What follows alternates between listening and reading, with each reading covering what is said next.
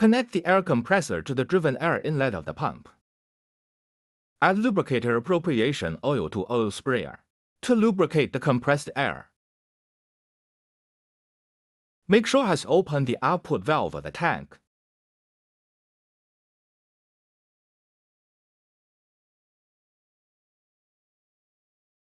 According to the test medium you need, fill clean water or hydraulic oil to the inlet port of the tank.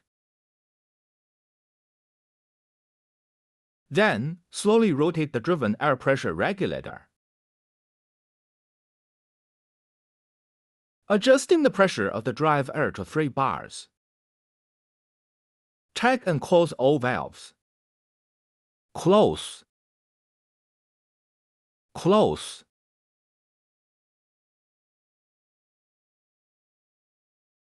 Connect the high-pressure hose to the equipment outlet. The next step is to exhaust air from the hose. Open the high-pressure outlet valve.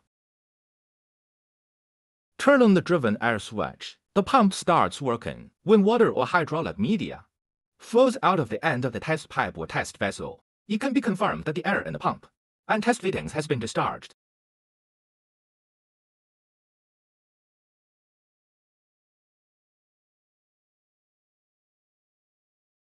Open the driven air switch. Slowly adjust the drive air pressure regulating valve to increase the drive air pressure.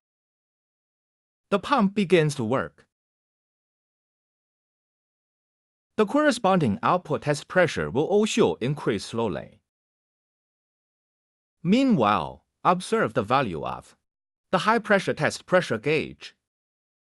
In this video, the ratio of the output test pressure of the pump to the pressure of the driving air is 175:1. Slowly adjust the driven air pressure regulating valve. When the value of the pressure gauge reaches the required high-pressure output pressure, 1000 bar, turn off the driven air switch, depending on your requirements. You can then proceed with hydrostatic testing, pressure holding tests, or for continuous pressurization. After pressurization or testing is completed, turn off the driven air switch. Slowly open the liquid pressure relief valve.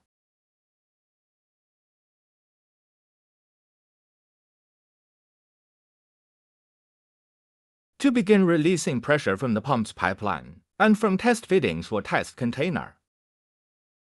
At this time, the value of the high-pressure test gauge is slowly decreasing.